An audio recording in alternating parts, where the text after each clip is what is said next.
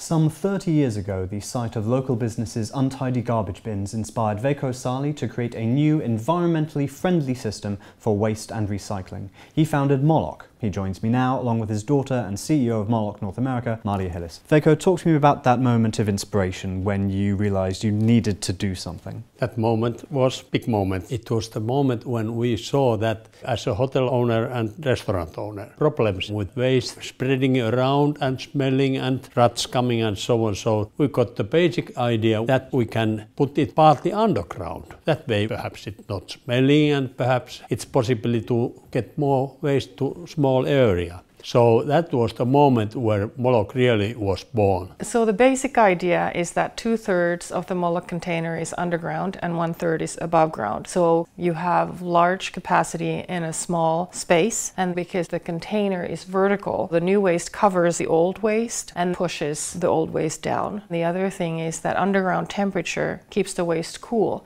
so it's not going to smell the way it does if it's all above ground. So after some years thinking, there must be something like this in the world. But there was nothing like that. In 1991 we decided to create the company, and the first workers of that company are sitting now here. So Marja, in the 25 years since you were first enlisted into this company, how have you seen it and how have you driven it to change and evolve? Oh my goodness. When we first started, of course, everything was in Finland. We always call it our laboratory for the market. Our basic model is that there's distributors that are independent companies in different countries. But once the volume grows, then we have to look at different types of options. One way would be having a terminal in a country where we would ship parts and then they would be assembled there. Or for example, Molok North America in Canada, we started being importers and then being assemblers, then licensed manufacturers. We don't think that Molok needs to have all the business to itself. We want to look at different countries and how Molok fits their culture and their economy.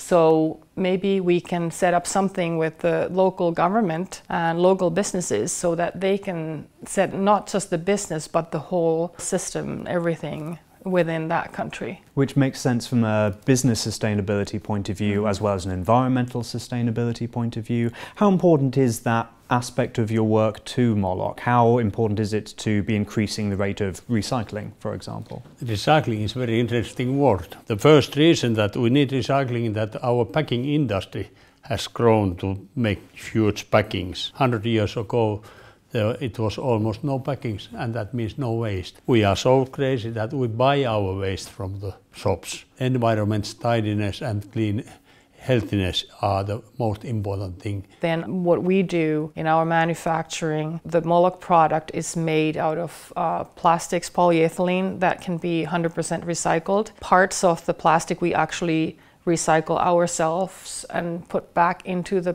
product. We use aluminum, stainless steel, things that can all be 100% recycled, and they do not rot or rust. So the containers themselves actually last a very, very long time. Recycled products don't necessarily have the very long life cycle, whereas our product, some of the very original containers that were installed 25 years ago, they're still in use. Can we expect to see any more great innovations from this industry and from Molok? So new innovations, of course there are form, size, how to use it, how to cooperate with people in different countries. That puts our brains working hard. Looking into the future about how the industry is going to develop, when people become more educated about environment, when governments are focusing on greenhouse gases, global warming, it becomes easier to communicate with all these different stakeholders, and the cooperation between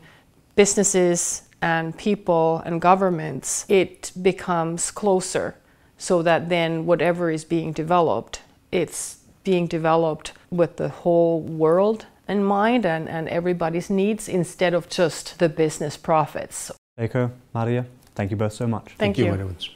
Thanks for watching. You can find out more about Molok at theneweconomy.com, and please subscribe for more stories from the waste management industry as well as all the other innovations disrupting our new economy.